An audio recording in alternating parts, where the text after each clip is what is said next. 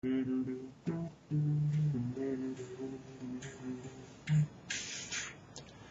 how's it going? It's Monday. This shirt, aimed at the first startup I ever worked for in 1995. Is anybody watching these a former AimNet coworker? Doubtful. Maybe Rich. Rich, are you still watching? I don't know why I bring that up. It's just that I happened to notice, like I forgot what shirt I put on this morning. It's like, oh, yeah, how about that? Oh, man, another month. Can you believe it? The year is 1/4 of the way over. It's Monday, and it's April 2nd, 6:09 p.m. Current temperature is 67 degrees. For some reason, WeatherBug says 45. Is it 45 or 67, WeatherBug?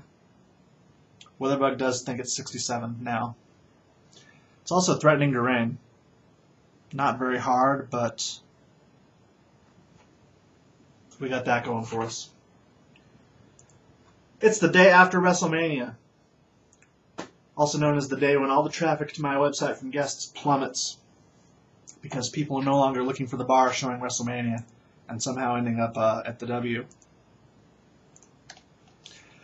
I saw WrestleMania, sort of. It was on a laptop screen, and it involved hitting refresh a bunch of times, and it may not have been legal. I'm not sure. But I did see it. Or I saw most of it. Parts of it. And it was okay. I didn't think it was earth-shattering or great, but that's probably just my experience watching it. If I had been with many friends watching on a giant TV, it probably would have been a much better show. But saying that it was a great show, and a lot of the people who are saying it was a great show seem to be saying it's great because it was better than last year.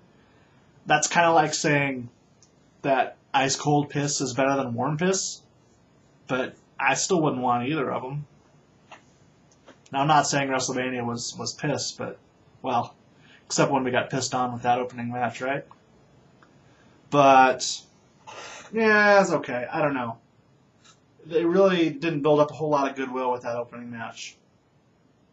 So, I'm one of those people who were affected. That's a match I was looking forward to. And unlike maybe everyone else in the world, I wasn't really looking too forward terribly to the main event, Rock versus Cena. Despite all the promos, all the build-up, what build-up there was, the fact that we've known it was going to happen for a year, it really didn't feel like they did everything they could to make that seem like as big a deal as it was. And I don't know. They certainly tried. That once-in-a-lifetime special, while interesting, never really made clear what the point of the match was. The point was just to have it. And I guess by saying once in a lifetime, that's to set up kind of the dream match aspect of it. But was this really a dream match? Was this the kind of thing that you were just dying to see? Maybe for a certain type of fan, by which I mean someone not as old as I am, or someone older than I am, I'm not sure which. Rock versus Cena is a big deal and something to really look forward to. But for me, it just, I don't know. So, at least my expectations were appropriately lowered for the match, and I couldn't have possibly been disappointed. So, in that respect, it must have succeeded. But, I don't know, big deal. It's just kind of meh. I don't know. I wasn't as excited about it as everyone else was. One person, one complete stranger, tweeted to me saying, 3 great matches and you're not happy? And I don't even remember saying that I was happy or not. It's just that I thought it was kind of a joke, the closing commentary, to say that the real winners were you, me, and the WWE Universe. I did think that line was stupid and said as much. But don't take that to mean that I totally dissed WrestleMania. On the other hand, 3 great matches? 3 okay matches. The problem I have, and the problem I've had for a long time with these big-time main events, is you could write down a series of spots ahead of time, and as the match goes on, just tick them off one by one. And I guess in this respect, I'm talking mostly about the Undertaker-Triple H match. The only spot that didn't happen, and I'm a little surprised, is we didn't get Triple H attempting a tombstone. Or if we did, I missed it. But in those big matches, you can always say, opponent hits finisher and it gets kicked out. Then other opponent hits finisher and it gets kicked out. And you kind of know the ending is not going to come until all these big spots happen. But these big spots are now so predictable that I'm jaded and analytical and can't possibly enjoy it the way you can. So that may be why I decided it was probably not worth an investment of $65 and attempted to see it through other means, which cost less than $65. Again, don't tell me about it. This is me talking here. You can't prove anything happened. Still, at least enough people saw it to have an opinion about it. And I haven't checked the threads this year versus last year. I see this year we're up to 52 posts on the results thread. If I go back and look on the board at last year's results thread, we got up to 71 replies. So that was a 72 post thread. 52 now. We'll probably maybe match that. I don't know. Do we get more posts if it's for people to say how awful a show was or how great a show was? How about the WrestleMania 26 thread? That one also got 72 posts. Wow. I wonder if we'll get exactly 72 posts this time around. Don't you ruin it by posting more than once. WrestleMania 25, 59 posts. WrestleMania 24, only 49 posts. So that may say more about our membership than anything else, that we have people who are invested, who will watch the show, and who will post an opinion about it. But, yeah, I don't know.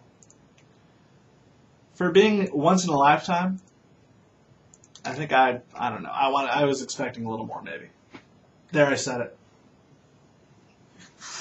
Also, I did not need to see Brodus Clay call his mama. Or was it the Bridge Club or the Bowling Club? I can't remember now. Who cares? Didn't need it. Anyway. That's me in WrestleMania. So that, you wanted me to talk about wrestling? By God, you got 7.5 minutes of me talking about wrestling. And that's a good thing, because I don't think I actually have any comments of yours to respond to other than how Twitter was last night. Twitter wasn't nearly as bad as I expected, probably because so many people were at the show, and those people who were at the show were more interested in watching the show as opposed to tweeting. Good for you, by the way. Uh-oh, I've frozen. Hopefully we're still okay. What was I going to say? That really freaked me out. I think that my laptop was trying to do a backup while we were talking. And now I've got to post. Alright, 3DS DS releases. I'm interested in that, and I'm going to go click on that right now. I'm trying to log in to YouTube to see if I have anything, because you can tell I really prepared ahead of time. One thing that was nice about having WrestleMania on the laptop was I was able to watch the Timberwolves lose to the Trailblazers on the TV. The loss wasn't nice, but watching the game was nice. Tonight we got the Kings one more time, and I reckon it'll be kind of like yesterday's game, where the team that we've pretty much had our way with all year, but now that we're in trouble with injuries, we'll probably lose again. Currently 4 games under 500, and the playoffs are not looking like a possibility, which is good for the bank account, but not as much fun when you're a fan. Only 1 game this week at home, Wednesday. And before Otto gets too mad that I'm talking about the Timberwolves, I'm going to close it off and say that I will see you tomorrow. Thank you for watching. As usual, you can leave comments in the usual spots. I will probably find them. And you can learn more about me at coc.net. I have one comment. Amazing hair. I think my hair falls out faster than it grows, so it will never be that long. Never cut it, please. That's from Viv2600 at YouTube. Viv, if you stuck around this long, here's some more hair for you. I will see what I can do about not cutting it. I promise. Bye, everybody.